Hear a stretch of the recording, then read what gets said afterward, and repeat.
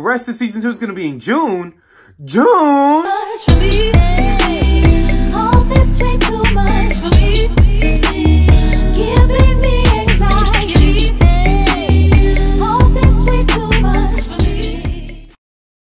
Hey y'all, it's Deuce, and as you can see from the thumbnail, I am very stressed for Zoe. Oh no. I know the episode's called Face the World, but it really came at her fast. So, on today's episode of the Aftershow from Season 2, Episode 11, Spring Finale of Grownish, Face the World, we are going to talk about how Zoe is facing the world. Because I'm guessing the spring, how it is in the summer in June, where we pick up, we're going to see how she is facing the world. How she faced the world. Basically, after life came at her fast. But before we do that, y'all need to, check my other stuff. Because obviously, we'll be taking a break from Grownish up until it comes back in June. So, y'all should check my other stuff. And follow me on Twitter for other channel updates and stuff. And now, let's talk about it. Okay, so I take notes for those who don't know, and there's a lot here going on. So I'm gonna first talk about the academic probation. The cliffhanger from last episode, we knew that the teacher sent her an email, we didn't know for what. And we now know that sis got caught cheating. People are like, oh, you should have been caught about cheating. No. Let's not say that, because I don't think Zoe really would have. There's no way, because how did she get I don't think it was because she took out her big old cell phone. No, I think it's because they switched. Because they got different tests. So either way, she would have been screwed unless she found someone in the area that had the same test as her. But yeah, she's on academic not on academic probation. She's on trial to see if she'll be on academic probation or expelled. Which, by the way, she didn't know she could get expelled for that. For those who didn't know, you can get expelled from college if you cheat. So don't do it. But yeah, at the trial, she thought she could at least save herself by having Telfie be there, but Charlie is not reliable. He was like, I am a blood relative, and I think I am too biased to weigh in on this situation. He freaking left flip-flops and everything. Well, and then so she has herself and then her friends for guidance. Naomi told her that I do not recall, Bill Clinton, Monica Lewinsky. So, but he didn't do that. She didn't do that. She just like, I cheated. And that could have been really bad for Zoe, but she just got academic probation, which isn't that bad compared to expulsion, but it's still pretty bad. So she tries to celebrate like, yay, Luca, I won't be here forever. But then her dad and Pops walk in. Girl. Oh, a little fourth wall break. Right now in the DMV, it is currently snowing. Está nevando afuera. And, oh my goodness. Y'all couldn't you could have done this in the morning. Give me a delay or something. You had to wait. But that's that on that. Yeah, so Dre and Pops pop in. Wow, I didn't mean to do that. And if you watch Blackish, you know how they are. But for those who don't watch Blackish, Dre is very extra. And Pops is a bit more laid back. But Pops is very conservative with a lot of things. So he was not here to see that she had a man in bed. And she was not here to see that she had drinks. And she was not here to see that her man was smoking. That was not good looks for her. Dre was just mad that she had a man with her. I said in bed. At her, in her room. They weren't, oh my gosh, that would have been bad. Luca should have just sat there.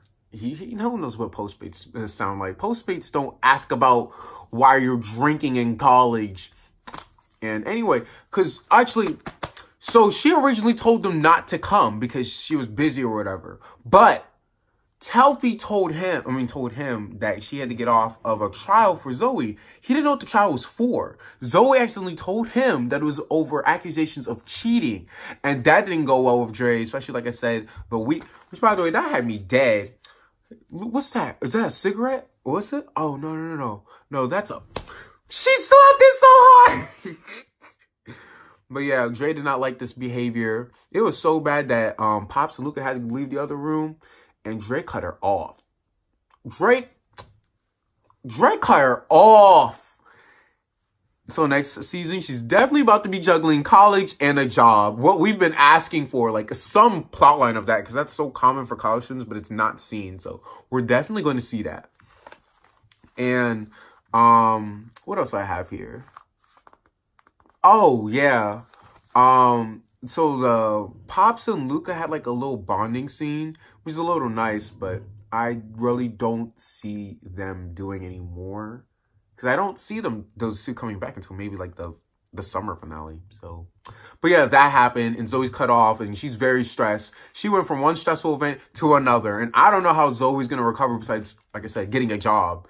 So we're going to see how this crunch for money is going to affect Zoe. So from one parent to two, we're now talking about parent weekend. And y'all should have listened to good sis Gina's volume because she was right. Aaron is alone. He is the RA just so he has some companionship. And there's only other friends besides, well, actually, we don't know if he has any other friends besides the people we see him with that are in his grade. Everyone is, because remember, we always forget this, but Aaron is a grade older. He is a junior while they're sophomores. He doesn't have too many friends, and I don't know why. He is lonely, and he doesn't even get love and affection from his parents. Did he even help him move in? Now, what bothered me about this is that I thought this would be a great way to explore a new character dynamic from him, like a new angle, new dimension. But no, he says these really bad things, but with a straight face. It doesn't go well. This is normally what he does for humor. So are we supposed to be laughing? Because I did not think this was like a laughing matter, but I guess people can, you can talk about your situation in your own way. So if you want to make fun of it, make light of it, go ahead. That's you. But I don't think that's what they wanted to do with Aaron. Or maybe they did. Maybe they did. So from no parents to two parents, here we have Nomi, and she invited her parents over for parent weekend, and she came out. But it was very funny in my opinion. That actually was funny. So her mom was like, oh, so I hope he's Jewish. And she said, actually, I don't know what she is. And I was like, ooh, I don't know about that. But she said that her dad, I think, I don't know what her dad, but I think her mom said it was like a phase or something. But her dad they didn't necessarily accept it. But at the same time, they were mad at her. But Nomi has some tea, so she, So yeah, Nomi came to tell the good news to her great girlfriend, but not really girlfriend, Professor Houston. I think that's people were saying her last name is Houston. Okay, I didn't catch that, but yeah, Professor Houston. But as we see while she's being all happy about it, she has another girl in the in her house. Now I don't know why.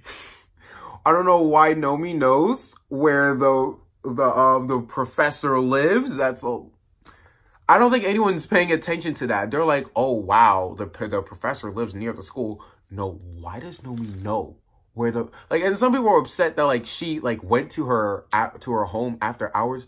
Why does she know where she lives, period? I hope y'all didn't do anything. But yeah, especially since that apparently meant nothing to her. But she was like, well, you gotta think of the optics. I could get fired for this. Okay, then why did you lead her on? Okay, you don't care. You don't care. But yeah, I feel bad for Nomi because I know she was hurt by this because she really felt something for that professor. So that's that on that. Finally, we're going to end this finale discussion with Anna because Anna was waiting all episode. Oh, you know what? This is the best time to tell Zoe. But it was too late. It was too late. She had all these opportunities. You know how long she been knew about herself and Aaron? Since episode 5, where it was like Girls Like You. That's when they've been a thing. She could have told in episode 6, episode 7, episode 8, episode 9, episode 10. But she waits till episode 11. And episode 11 was not good enough because Aaron told Zoe before she could. So that's 3 strikes, Zoe. You got the probation. You got the cutoff and parent disappointment. And now you got your friends have been doing stuff behind your back. 3 strikes. She's mentally out. She needs a self-care day. She needs a self-care day. So, yeah, I feel bad for Zoe. Oh, shoot, I just realized. In the Parent Weekend, they were supposed to talk about Jazz's dad. All right, so I guess we'll do that here. So, Jazz's dad hacked Jazz's account and took down all of her photos and put up advertising for his his food truck. But Jazz didn't know this. She just knew that someone hacked her account. She first went to Doug, knowing that Doug was really mad that she posted those very explicit. Well, I shouldn't say very explicit. Like, those were just, they just showed a bit more skin than he thought, and he was not okay with that. But he didn't do it, but she didn't believe him. So when she found out her dad did it, she apologized like a grown individual. Now I sort of feel like dads might be a thing again. But Doug, he needs to put his misogynistic, controlling self ways and thinking away. You can't do that. If your girl wants to do that, she can do it. You can't just be like, oh, I don't like that, so you won't do it. What? You're not her father. Because if you were, you would have posted an ad on her Instagram. So yeah, that's that on that. I don't know about that relationship. I don't know about Aaron and Anna. And I don't even know about Zoe and Luca, because it didn't look like they were like Zuka that much. Yeah, I didn't mean to say Zuka, but yeah. Now, Pops might like Luca, but I don't know if he likes Zuka. So I don't know about any of these relationships. And that's it, y'all. I will see y'all again in June. But at the time being, I just want to thank y'all so much for being here. Grownish again. This is my first show that I've done all seasons of. My next project, I don't know what I'm going to be doing for the time being. I really can't promise anything because I'm really scared that I'm not going to follow through. Especially since my school, we're doing this musical and I play the tenor sax for jazz, and jazz band, of course, is getting pimped out to the pit. So I'm forced to be part of this musical. So I don't know if I'm going to have time to do anything in the future because things are going to start really picking up. So, and of course I have like other stuff to do too, academically. So I don't know. I'm not going to promise you anything. But until the time being, thank y'all so much for watching. And stay tuned, And I'll see y'all when. Celebrate, celebrate. Celebrate, celebrate. Celebrate, celebrate.